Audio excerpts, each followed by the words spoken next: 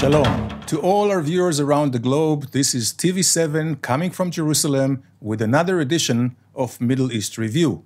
With me, as usual, my friend and colleague, Colonel Reserve, Dr. Eran Lerman. Hello. Retired. Retired, what of can course. I do? Retired, of course, but intelligence branch and with all the ramification and the insights. So, Iran, another edition, another month. What a month. And what a month. On the one hand, I see, does Israel get bogged down in Gaza? I mean, we don't see any strategic change, not in Gaza, not with Hezbollah. We still see the, every so often, incoming missiles from the Houthis, from Iranian militias, whether it's in Iraq or Syria. And of course, we saw a major departure of the Iranians' long-time strategy of coming into the front, not hiding behind their proxies, but attacking Israel directly. How would you assume this situation? I asked myself, and I wrote a piece for the Jerusalem Institute of Strategy and Security, is this the point of inflection in the war? And ultimately, the immediate answer is no, not yet. Despite the Iranian transformation from the puppet master to the actual pugilist in the arena, the Israeli response, first the technological defeat of the Iranian attack, and then the pinpoint signaling to the Iranians that they are vulnerable through a well-selected raid deep inside Iran. Which was in the Natanz area, which is their major nuclear site. So signaling that Isfahan and its environment can be penetrated, and that was a very important signal. But all of this transformed the dynamics of the regional game. We have to talk about that aspect. But it did not deflect Israel from the pursuit of the ultimate defeat of Hamas in the Rafah area. What has kept us from going there so far has been the negotiations for hostage release, which have come to naught, and the American pressure to make sure that the level of humanitarian aid is increased dramatically, and also that the operation in Rafah would be conducted in a manner that does not involve massive number of casualties among the uninvolved, and all of this requires careful planning. This was held for a long time, but it's coming. And I don't think that you can turn back at this stage. I think to that matter, I understand that this week we had our Chief of Staff, Herzi Halevi, and the head of Shin Bet, Ronen Bar, going into Egypt, I guess, to coordinate the details and also to allay any fears of them that we're not going to push the Palestinians into Sinai, into Egypt, but we'll take care of it in other areas, I guess around the Muasi, which is by the This is an interesting point. The beach side. During April, the IDF pulled out its major fighting division, the Commando Division, Division number 98, from the Khan Yunis area. And people will say, wait, there's nothing left. Why, if we're going to Khan Yunis, to Rafah, why did we pull out of Khan Yunis? But that's the whole point.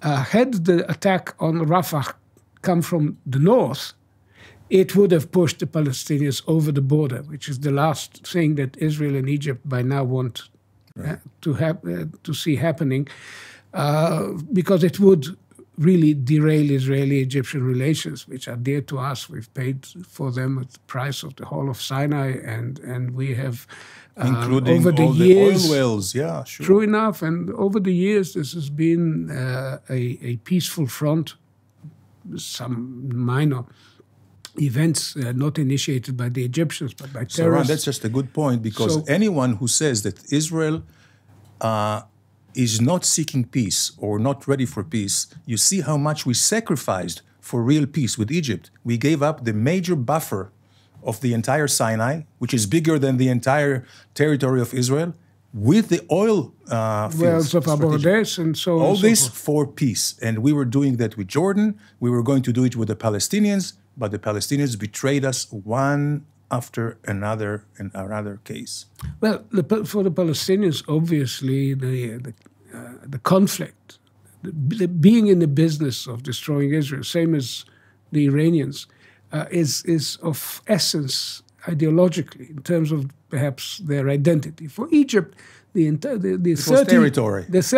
30 years spent in conflict with Israel were an accidental outcome of their bid for regional hegemony, for Arab unity, and all these fantasies that they paid very dearly for and brought them nothing. Right. So there are solid foundations in Egyptian interests, in Israeli interests for the peace, although the Egyptian public is still quite hostile, but we saw etc. But at the basic value of the peace treaty is so important that we need to coordinate very closely with the Egyptians, both on the humanitarian issue, because there's going to be a problem. Once we put our forces into what is called in the Israeli code maps the Philadelphia corridor, came out of the computer and stuck. Nothing to do with Philadelphia or with love of brothers, but it's just the corridor of the road along the border between Gaza and Egypt. This has to be taken and controlled by Israel for the work in Gaza to be finished. But once it happens, 1 minute back, just to show, when it was a matter of, let's say, a territorial conflict, Israel was ready for this formula of territories for land peace. For peace. Yes. We gave land, all the land to Egypt, the land to Jordan. With the Palestinians, land for peace does not work because with them, it's not a territorial conflict, it's an existential. As you mentioned, their aim is to destroy Israel, just with Iran. In 2005, under the leadership of Ariel Sharon, Israel cleared out of Gaza in its entirety. Not even the bodies of the dead were exhumed and taken out. And then, and what we got instead of peace and stability is this hotbed of exterminatory hostility. Yeah. So we now need to start thinking about what would replace Hamas. But meanwhile, the idea that Israel has dealt with the Iranian challenge and turned back to Gaza first, and then we would need to see what happens in the north, because we cannot allow tens of thousands of Israelis to remain uprooted from their homes in perpetuity. But meanwhile, what has changed, and has changed in a fairly dramatic fashion, is that the night of April 14 brought into focus the new reality which has been emerging over the last few years, to some extent even before it precedes the Abraham Accords, but it was made much more easy to implement after the Abraham Accords, of Israeli cooperation, close Israeli cooperation with key like-minded, that's the new term of modern diplomacy, key like-minded Arab nations facing the Iranian challenge through the coordination of air defense in the broader sense of air and missile defense. Here at the TV7 studio, you often meet with General Doron Gavish, who was one of the people who actually built this capacity and should be quite proud of what he wrote. What was tested that night were two things simultaneously. The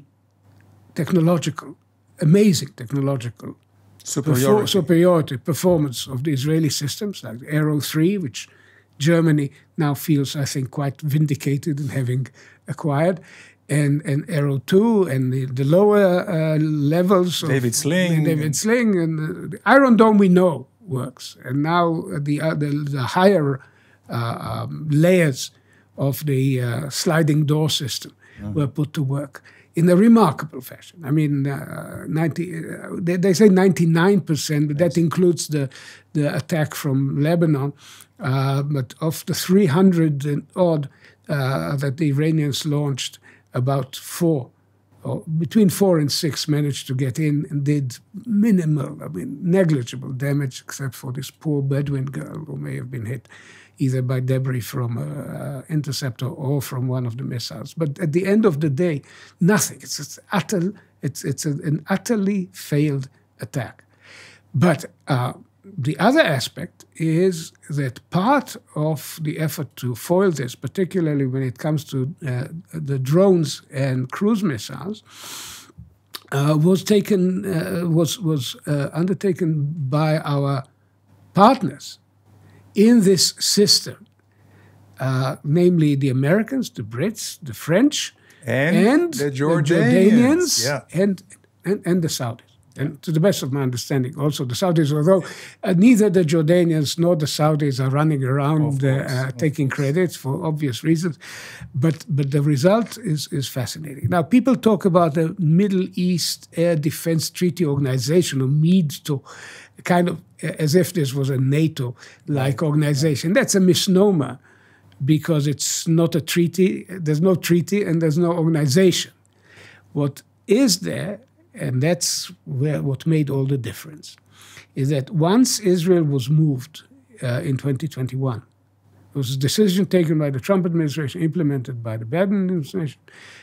Israel was moved from the European Command to the Central Command, CENTCOM, area of responsibility, what the Americans call, AOR. This was a sea change. It meant that the commander of CENTCOM could, and his system, could coordinate, could work over time to coordinate and plan and prepare exactly for this kind of event, right, with remarkable full results. integration, a regional integration with the American leadership. With American leadership and with the capacity of systems to speak to each other. Amazing. And that's always been, and of course it gives you the benefit of orthogonal points of detection. Mm-hmm. You see incoming missile from angles at 90%, gives you a much greater degree of accuracy in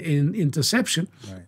Remarkable results, and notably, and this is not a secret, CNC, Eric Corella commander of CENTCOM, spent 2 days before the attack in what we call the hole in the ground, the bore, in Tel Aviv, the Air Force IAF command and facility. Remarkable, the whole thing quite transformative. Very long-term implications. So in this respect, this was a good month for Israeli-American regional cooperation. It was also a good month at the end of the day, despite some very unpleasant aspects of what's happening in America. It was also a good month in the sense that finally we saw the package of support for Israel, Ukraine, and Taiwan moved through Congress, despite a long period of inter-party bickering, and every party tried to load on their favorite items on the agenda. Eran, quite symbolically, after the 14th of April attack by the Iranian, brazen attack on the 14th, we got $14 and odd billion. That's the largest aid package Israel ever received. It includes the annual 3.8, which is part of the MOU, the 10-year MOU, but was added on of those $4.4 billion to basically cover the cost of replenishing, that has been going on already from October 7 onwards. The administration basically depleted existing stocks to provide Israel, and there's more coming, and there's a very large sum allocated for the air defense capabilities at the various levels. So basically, this is a monumental achievement.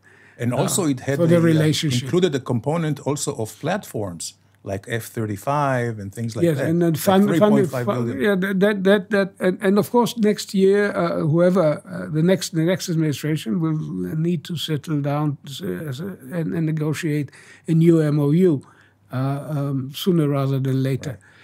having said all this, we do have problematic aspects of the relationship, which, to be very blunt, I would say we are looking at a pro-Israel, anti-Bibi, or policy, or kind of total commitment to Israel as such, but signals of dismay or worse, dissatisfaction directed at the present Israeli coalition. Yeah.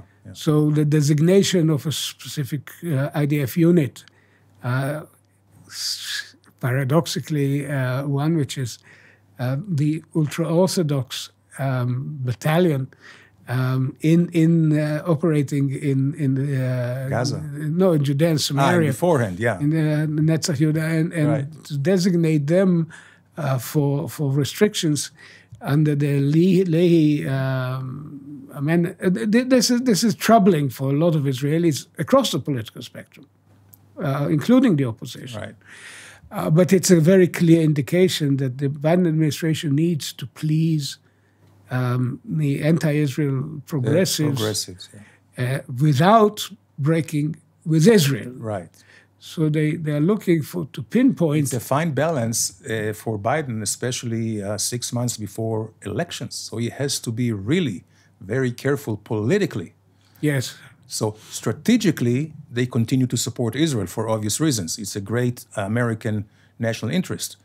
Politically, they have to show some sympathy to the Palestinians and in a way to punish those who are flagrantly against Palestinians, like some ultra-Orthodox or some of the settlers. Exactly. And to signal that they are unhappy with the present makeup of the Israeli coalition, and that was the language also heard from Chuck Schumer. That's extremely unusual for the most prominent Jewish person in the American political spectrum to go She's after the majority leader in Senate. Majority leader in the Senate to speak in that manner of the Prime Minister of Israel. We live in unsettled times, for sure. And to some extent, the problem is that Israel has yet to articulate beyond this one-pager from late February a coherent concept of what it wants to do in Gaza the day after. But the time to do so is now, because is nearing, because once the IDF goes after the remnants of Hamas in Rafah. We have to. But Eran, let's try to break down all these components. So we have the regional issue, the geopolitical issue with Iran. So it seems like Iran made a mistake because they exposed themselves. They did not succeed. And that would lead the ground maybe for cementing the relations between Israel and the Saudis and the other Sunni countries. So this is something in a strategic way. That's what the Americans still hope to be able to do. Iran. So this is one big component that I would say Israel and America and the American allies here in the region can put a check in the box that we are. It was a good month for the geopolitics. One more building block. Yes. Yes, because it's part of a much larger equation that involves Russia and China. Now, right, but this could bring about at some point, hopefully, and of course all the components are interrelated, but this could bring about a normalization of relations between Israel and Saudi Arabia, also to the vision of the Americans of the economic corridor from the Far East all the way through Saudi Arabia to and Israel to the Mediterranean and to Europe. So this is something that we see a clear future. But the other components, what would probably be again Modi's India. Of course. The elections are still pending, but that's what it looks like. By the way, just in parentheses, if we could, I mean we, collective Western countries, could pull India out of the BRICS, India is right in the middle of the BRICS, I think it would be a huge geopolitical, yes. And no eye in the BRICS. Right, because India is really there the odd, because, you know, they are the ones who are. That would be a broken brick. Exactly. So this is the one component. Now, the other two components are, of course, Gaza And as you already mentioned, we have to take Gaza and to finish with Hamas militarily. But then it's not enough. We know that every military operation has, at the end, a political end, which we have to as think. The old Prussian taught us, Exactly. Von Clausewitz. Exactly. Yes. So we have to think, and Israel has to think what will be the regime in Gaza when the operation is done, how to do it together with the Egyptians, with the Americans, all our allies, on one hand. And the other component, which I think is probably the toughest nut at this point, is Hezbollah in the north, which is the situation is not sustainable. And we have either to bring about in political way the implementation of 1701 United Nations Security Resolutions from 2006, which means Hezbollah has to be pulled back. And if we can do it politically, that's fine. But if not, we'll have to take action. And frankly, our deterrence and our ability to back the American and French negotiating effort with a credible military threat depends on finishing the job in Rafah, with all the complications involved. So it's a step-by-step. I don't see Israel launching a major campaign against Hezbollah with its hands still full of the situation in Gaza. So it is a gradual or a modular approach. But ultimately, there is no way we can leave the Radwan force intact south of the Litani River. Sure. And they are not fully, they're not intact already. They've lost their commander and many of their senior level but still, 70,000 people. They of are our being civilians. taught a lesson about our capability. Right. But on the other hand, you're right. We have tens of thousands, 77, 75. Out of their homes, and they will not return evacuated. Unless and until Hezbollah is totally out of sight and is not in a position to threaten them. True. So the IDF has shown the capacity of the Israeli Air Force, artillery, etc., of pinpointing and destroying their anti-tank attacks, and so that has gone down. But they are increasingly using the Ukrainian war technology of attack drones, which became the new weapon of war. We saw this with the Iranians, about 170 large long-range drones. Which I suspect, Iran, as we see them also in Lebanon. As we are very much concentrated, I know that we have pretty much speeded up on the double the technology of laser. It seems like the laser technology... That's also being funded by the American Right, package. but that could be maybe a solution against these drones, maybe. Possibly, yes, because it's much cheaper, of course, to bring them down by a laser beam than by an interceptor missile that costs about 10 times, if not more, than anything thrown at it. Right. But there are limitations to the laser technology, particularly weather limitations. But at the end of the day, yes, the combination of electronic warfare, disrupting these drones, and laser and Iron Dome and air interception. Ultimately, we would have solutions, but for the time being, we are paying a price. We've lost some good men up north in this battle, but Hezbollah is paying a much higher price. Oh, yeah. In the same ratio, I think, as in Gaza, about 50 to 1. In our losses, our military losses compared to theirs. Yeah, and in a way, this tit for tat has more significance with, again, superiority of the IDF, where we peel off strategic assets of Hezbollah, in a way preparing the ground for, if we need, moving in, that would be very helpful to take out many of their defense installations. And this would be a deep maneuver. For years, the last few years, as part of the new Mediterranean relationship, that division that we mentioned, the Commando Division 98, has been going to Cyprus on a yearly basis to train in the high Troodos for scenarios which are openly acknowledged as relevant to Lebanon. So Hezbollah need to think twice before they reject the mediation effort. Can you see, and without divulging too much of operational secrets, but can you see an option of a marine invasion style D-Day in 1944 coming, landing on the shores of Beirut? I don't know about the Americans did it in 1958. Also, yes. Yes, without any resistance. Yeah. We actually had the one and only landing operation in Israeli military history was in 1982 at the Awali. Yeah. When we landed a brigade to maneuver behind Palestinian lines in the war, in what we call the First Lebanon War. Yeah. Yeah. I would keep our enemies guessing. Exactly. In this respect. So we have pretty much broken up the regional component: Iran, Hamas, Gaza, Lebanon, Hezbollah. The last thing is, and we don't have much time, is we see how the Palestinian and their collaborators take the war, a psychological, political war, into abroad, the entire world, the United States, Europe, with all these incitements, with all these demonstrations, where they use very much useful idiots who are vouching for the first time in history for terror organization, Hezbollah and Hamas. It's just unbelievable.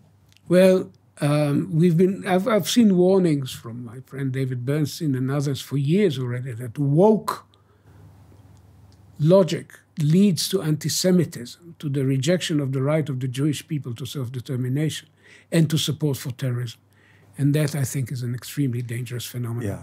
Thank you, Eran, and thank you to our viewers again for watching another program of Middle East Review from TV7 in Jerusalem.